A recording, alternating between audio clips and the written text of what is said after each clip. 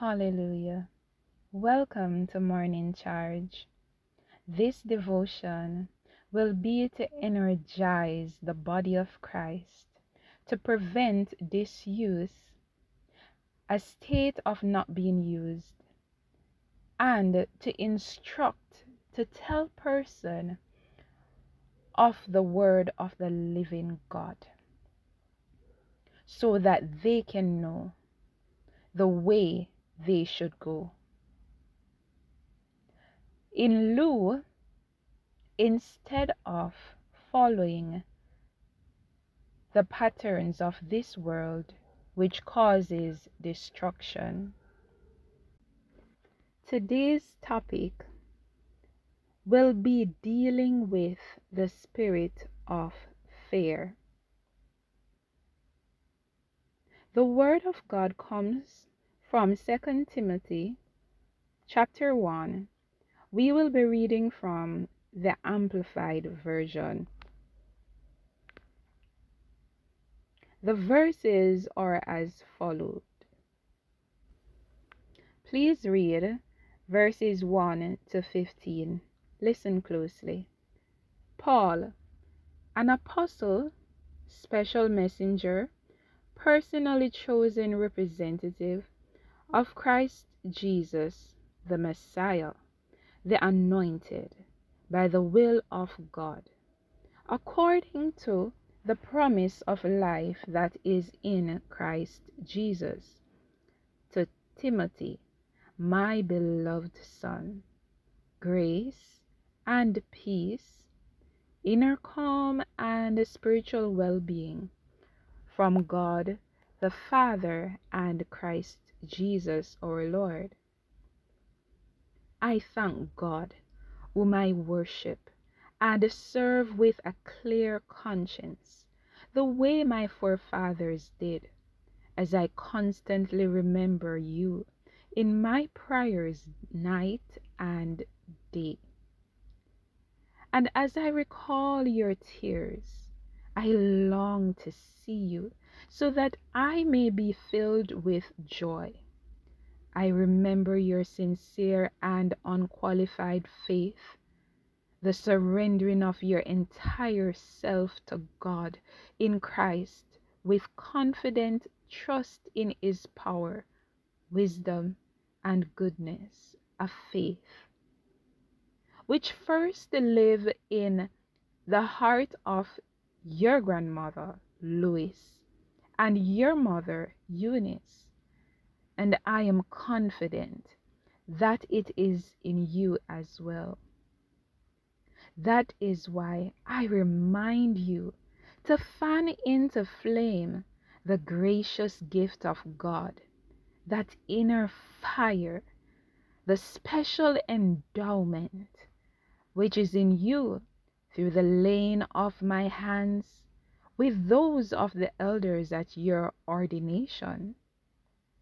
For God did not give us a spirit of timidity or cowardice or fear, but He has given us a spirit of power and of love and of sound judgment and personal discipline, abilities that result in a calm, well-balanced mind and self-control.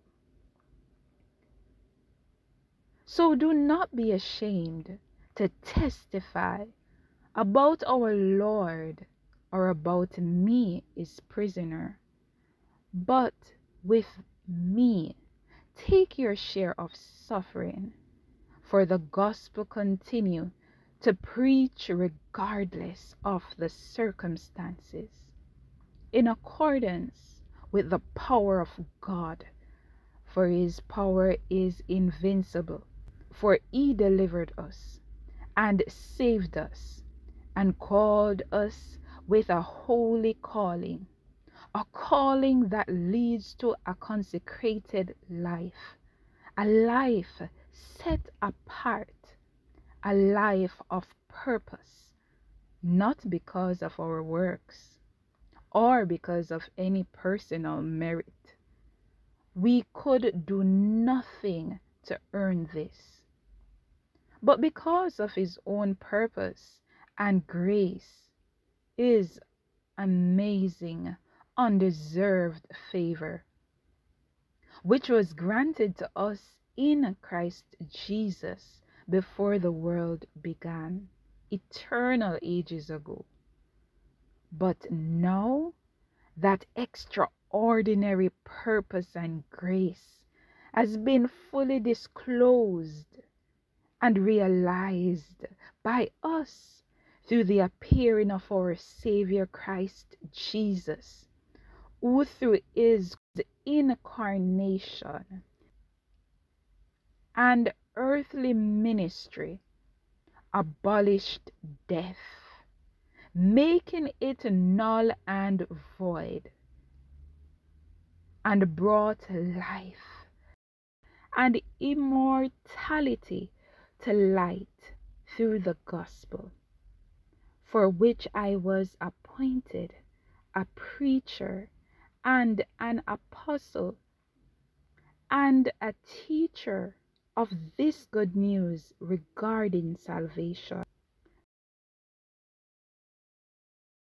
This is why I suffer as I do.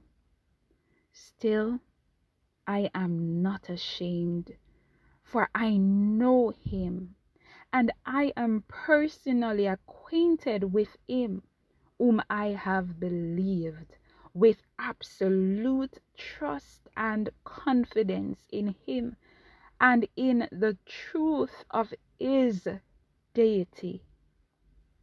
And I am persuaded, beyond any doubt, that he is able to guard that which I have entrusted to him until that day when I stand before him. Keep and follow the pattern of sound teaching, doctrine, which you have heard from me in the faith and love which are in Christ Jesus. Guard with greatest care and keep unchanged the measure, that precious truth which has been entrusted to you, that is the good news about salvation through personal faith in Christ Jesus, through the help of the Holy Spirit who dwells in us. Here ends the reading of God's holy words. Thanks be to God. So as Paul charged Timothy with these words, so too the Lord is charging us. Do not be afraid. Share the gospel in season and out of season.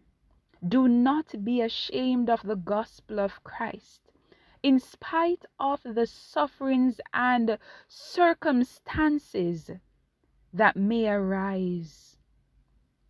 Serve God wholeheartedly, without shame, without fear, knowing that God is more than able to keep that which we have entrusted in him until the day when he returns. Hallelujah. Before we bow our head in prayer, let us meditate on this worship song. You provide the fire,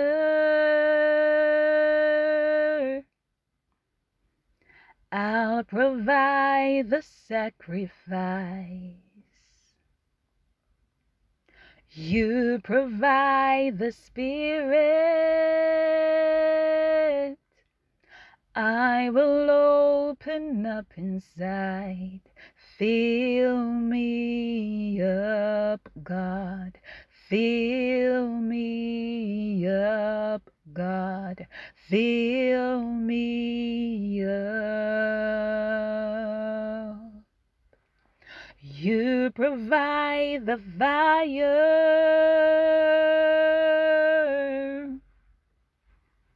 I provide the sacrifice. You provide the Spirit.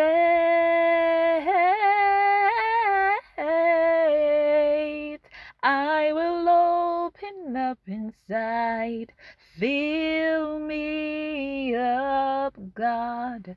Fill me up, God. Fill me up. Hallelujah. Remember this word as you carry on throughout your day, throughout your life. God has placed His Spirit inside of you, a Spirit, the Holy Spirit, not a regular or common spirit. The Spirit that was in Christ Jesus, hallelujah, now dwells in you. Not a spirit of fear, hallelujah, but the spirit of power, of love, and of a sound mind. Stir up the gifts of God's Holy Spirit in you, and do not be ashamed. Do not be ashamed to represent Christ. In Jesus' name, I pray that the Lord will ignite in all believers this day His fire, His fire, His fire, His fire, His fire, His fire, kushalabade sabayoko.